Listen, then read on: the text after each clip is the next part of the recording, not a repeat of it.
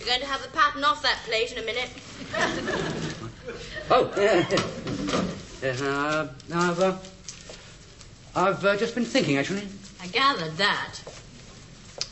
And I've had an idea. I should hope so. You've been standing there for over an hour. Now, listen, love. Thanks. Oh, sorry. That's an oven glove. Oh, sorry. That's a tea towel. Never mind. I think we'd better get this idea talked about. You'll be sticking me in the range and going to bed with a log.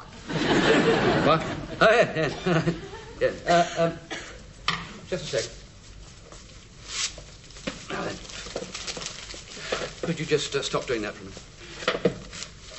Now, look, just leave it alone. Would you put it down? Now, put it down. Do you mind moving up? I'm practically in the range, aren't I? Now, listen. Are you listening? Yes. All right. Well, it's that oil in Mrs. Weaver's tank, you see. What about it? Well, must be worth quite a lot of money. I mean, say, 200 gallons. Well, what's that worth these days? No idea. Oh, about £100 at least, I say. Yes. So? It's just lying there.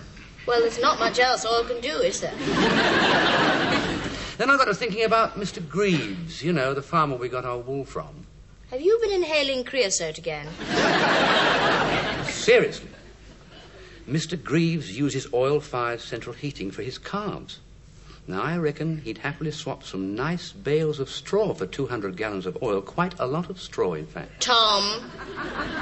Well, it's just lying there. Mrs. Weaver obviously didn't want it, or she'd taken it with her. Well, of course she didn't take it with her. I don't suppose removal firms are equipped with tankers. So whose is it, then? Well, it isn't ours. It would be if we siphoned it off. You spiv! What do you mean, spit? Well, you'll be getting a camel hair coat and a black trilby next. What are you going to do? Stand in the corner and say, psst, want to buy some oil that fell off the back of the lorry?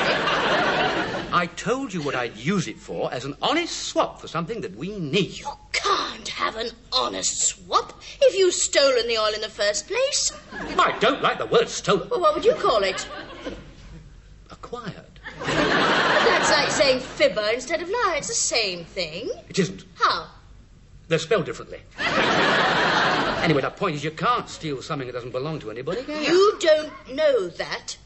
I do. You think you do. Yes, I think I do. You want to think you do. All right, I want to think. No, that isn't it at all. It's obvious. Yes, I think it is obvious to somebody who's just dismissed stealing and fencing all in one go. Why don't you pop up to her roof and have the lead off it while you're at it? You're very irrational sometimes, aren't you? No, I'm not. I just don't believe in stealing by finding, and neither do you. But if we siphoned it off at night, no one would ever know. We'd know. It's like living with George Washington. I'm right, there aren't. But listen, we could use some straw. I know we could. All right, then you think of something. Go on. Huh. All right.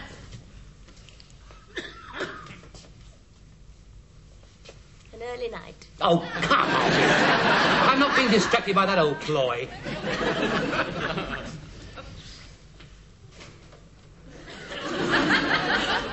Mind you, I do have to get up early tomorrow.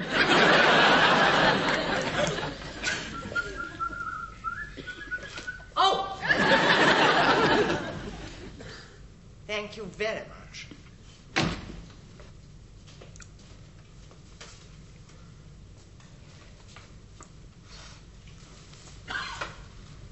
Early caller? An emissary from the Music Society. Miss Mountchart's brother-in-law with a steel plate in his head. What do you want? Some metal polish? No. Having successfully proved to be the Society's most inept producer, he's now trying to show an equal non-flair as our costume designer. I thought you should be the first to see our costume designs, Mrs. Ledbetter, as we already think of you as our own sweet charity, little sycophant. And worse, A deviate. Oh, what's he drawn? See for yourself. All right. Not very well drawn, but all right. All right. Costumes like these are fit only for some back-alley striptease club. They're just dresses. These dresses. Slits and frills and plunging necklines. Dustbin designs. And from a dustbin mind. It's that steel plate, I think. It's making him funny. Give the man a chance. They're for sweet charity, after all. You can't have the girls going about in the nuns' habits left over from Sound of Music. And they were supposed to persuade me to play the lead. Well, I think you should, darling.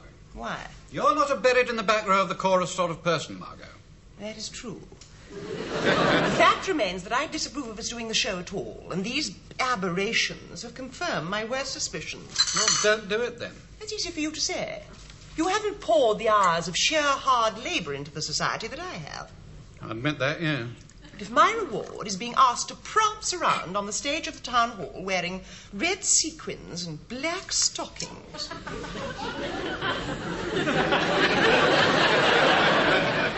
Black stockings. What do you mean? Nothing. Why did you say black stockings with that moon-faced expression? Happen to like black stockings, that's all. I see. And you have some peculiar fantasy about wanting to see your wife dance about in them in front of half of Surbiton. Of course I haven't. Playing the tart. That is sinister, Jerry. Oh, for heaven's sake. Look, I don't give a damn whether you have this part or not. All I said in all innocence was, I happen to like stockings. All right? Why have you never mentioned this fetish before? Isn't a fetish. Heaven's sake, you used to wear the things yourself before the advent of these awful tights. Now, well, don't often talk about that sort of thing. Well, just as well if that's the sort of thing those discussions would produce. See you tonight, darling. I think you ought to see a doctor, Jerry. I think you're in grave danger of becoming some sort of pervert. Of course, we discussed it sensibly. Then I called Jerry a pervert and he went to work. I don't blame him. Well, perhaps the word was excessive, Barbara, but I was shocked. Why? Well, I mean... What? What do you mean? Well, isn't it obvious? No, it isn't. All you've told me so far is that Jerry likes stockings. Well, that's no news. Most men do. How do you know? Margo, we all know. I mean, we took to tights because they're more comfortable, they're more practical, but we all know that blokes think stockings sexier. Well, we are the ones who have to wear them. Well, they'd look pretty silly in them, wouldn't they? Honestly, I don't know what you're in such a state about. You're not going to tell me that you've never worn something just because Jerry fancies you in it? Yes. No. I may have. Good. But stockings, they have overtones. Rubbish. I mean, I could understand it if he wanted you to wear a diver's helmet or a suit of armour or something. But anyway, Margo, you're missing the point. Surely if your husband fancies you in something, that's nice. That's a compliment.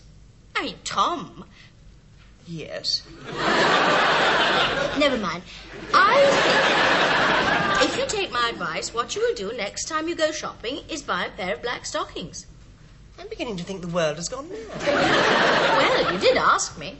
I know, but what if Jerry... Now, Margo, I have said my piece for what it's worth. Now, there's an awful lot of things to do. If you don't mind, I've got to put something on for Tom. What? Nettles. I'm making some more dye. So if you don't mind... Oh, yes, of course. Have a think. Yes. Oh, hello, Margo. You look nice. You've got one-track minds.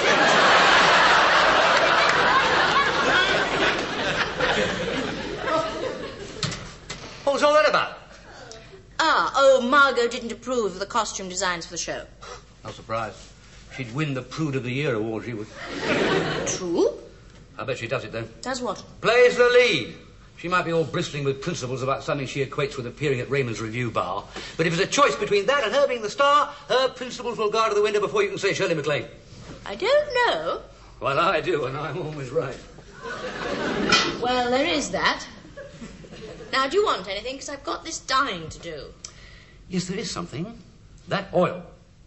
Oh, Tom, I thought we'd settled that. We have, but there's been a development. What? Some filthy swine has been pinching it. How do you know? I've just been to check the gauge. It's nearly half gone. The whole thing's halfway down. Well, who could that be? I don't know, but I think it's disgusting.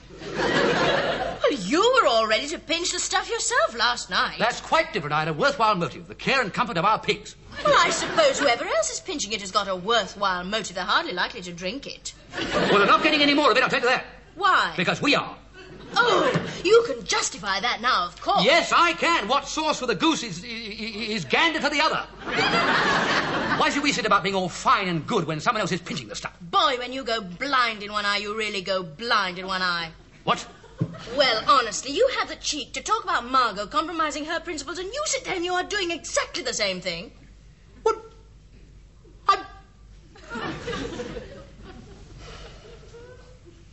You certainly know how to hit below the belt, don't you? Only when you're wrong.